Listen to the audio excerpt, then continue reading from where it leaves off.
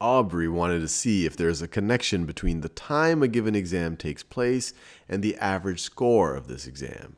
She collected data about exams from the previous year. Plot the data in a scatter plot. And let's see, they give us a couple of rows here. This is the class. Then they give us the period of the day that the class happened. And then they give us the average score on an exam.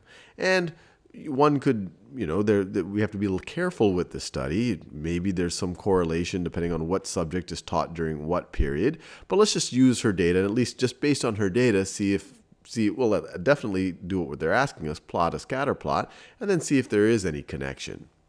So let's see. On the horizontal axis, we have period. And on this investigation, this exploration she's doing, she's trying to see, well, does the period of the day somehow drive average score? So that's why period is on the horizontal axis. And the thing that's driving is on the horizontal. The thing that's being driven is on the vertical.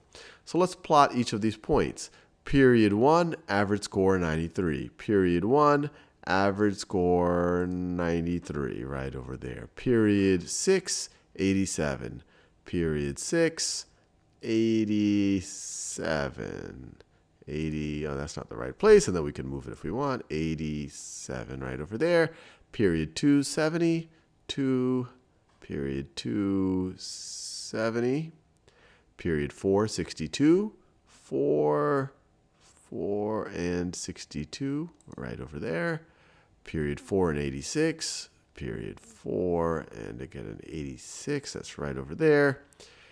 Period 1, 73. Period 1, 73.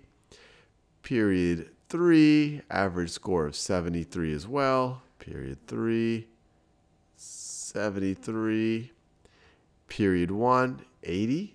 Average score of 80. So period 1, average score of 80. And then period 3, average score of 96. Period 3, average score of 96. So there we go. And it doesn't really seem like there's any obvious trend over here. So let's make sure that we got this right. And we did.